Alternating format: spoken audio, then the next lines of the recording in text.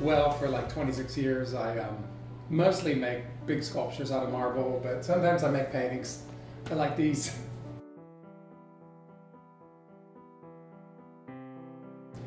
Well, I made a collection of sort of like religious icons and how I understand the world too.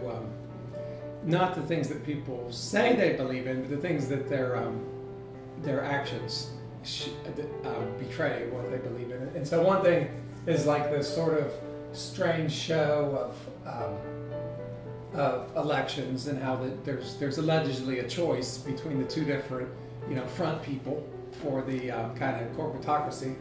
And so that's what this painting was about. So you have like the bad guy and then the good guy who's going to come and save you, and then at the end of the 8 years that person gets thrown out like the Kleenex or whatever, so they can choose the next really good guy to come and save everyone.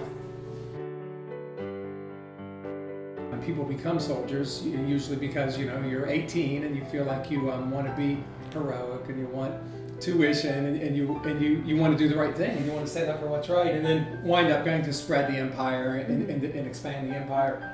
And but it's interesting that lots of soldiers that come home wind up being by the current regime and by different regimes in history wind up being shown to be threats to the regime, and then so you don't really know. I mean, is a soldier like sort of a good guy who's standing up to the empire, or is he working on behalf of the empire?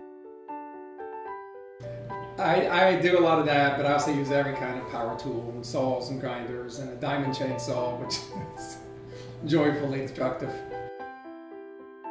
I guess I feel a little bit like I wish to educate and help illustrate concepts that aren't obvious to everyone. And so the threat of statism and the threat of collectivism, sometimes I'm illustrating that, or then there's the other side of liberty, of course.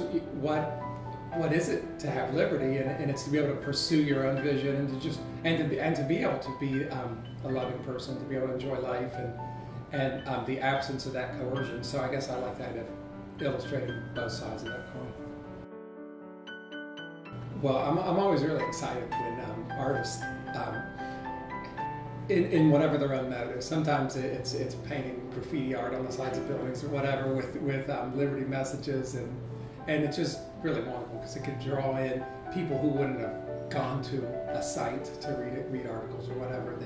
They just reach out in every kind of direction. And then of course art can be most of my things are the marble sculptures, and so you create those understanding that they're very likely, just because of their gravity, are going to sit around possibly for a few centuries or something and communicate to people. So that's kind of exciting, like messages in bottles.